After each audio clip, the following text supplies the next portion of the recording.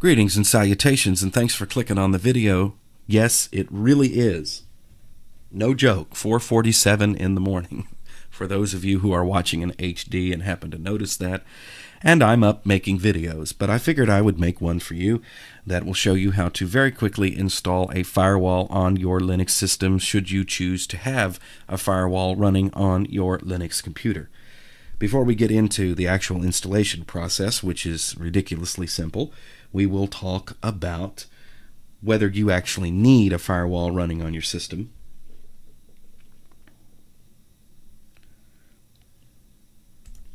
I've got this lovely diagram that I found on the internet to make this a little bit easier to explain. And as you can see, we have the internet here in the upper right corner, represented by the cloud. By the way, there is no cloud, it's just somebody else's computer, keep that in mind. And this is the typical setup for a home computer network these days. You have some sort of a modem that connects you to your internet service provider, and then you have a broadband router, usually with Wi-Fi enabled. And this, most of the time these days, is actually all done in one box. Well, in that box there is a firewall. It's a hardware firewall it's running, which makes it difficult for anybody who is trying to get into your network from the outside to see any individual machine on the network. As a matter of fact, it's almost impossible. And so if you have a system like this, chances are you will not need to run any sort of a firewall on your Linux boxes. Of course, the exceptions to the rule would be if you did not have a switched system with a router, and for some reason or another you had like one computer that was hooked directly to a cable modem with nothing in between it. You do not have a firewall running at that point. That computer is hanging out on the internet.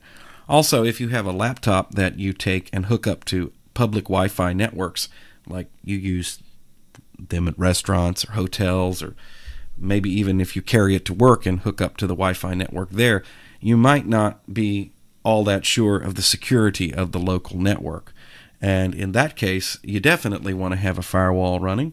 You don't know who else is on that network and who has access to it and who might be trying to sniff your data and look for your computer. So a good idea to have a firewall running on a portable machine that you hook up to a lot of different networks. So we're going to take a look at how to do that today, and it's extremely simple. It's not even funny.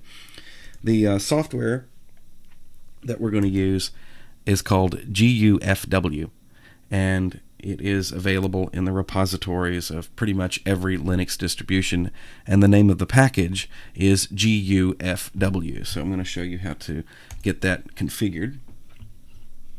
I'm not going to show you how to install it because I'm pretty sure that if you're watching this video you probably already know how to do that. And so let's just go look for the software here. I already have it installed. Package name is GUFW. You can look at it, look for it in the Software Center, in Ubuntu, the Software Manager, in Mint, or wherever you get software, and install it. Once you get it installed, open it up. And it does take a couple of seconds to load. And here it is running on my Ubuntu virtual machine. And to get it going, all we have to do is turn it on. And it already has some basic profiles loaded, and the firewall is up and running at this point.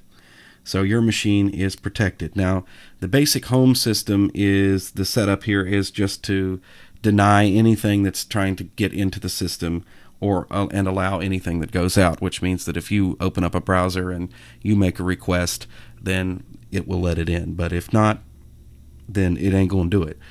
Ubuntu doesn't have a whole lot of ports open anyway, and anything based on Ubuntu doesn't have a lot listening.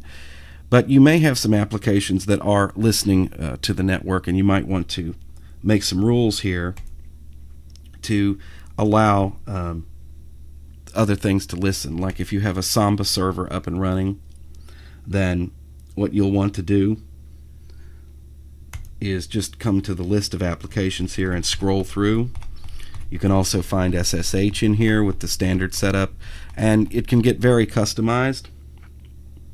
So let me Do that again. It was not liking me scrolling so fast for one reason or the other. We're going to go ahead and add one. I want to add Samba. And you have quite a bit to scroll through to get to Samba in here.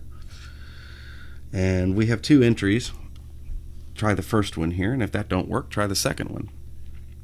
So we're going to go ahead and add that. And now the system should allow Samba.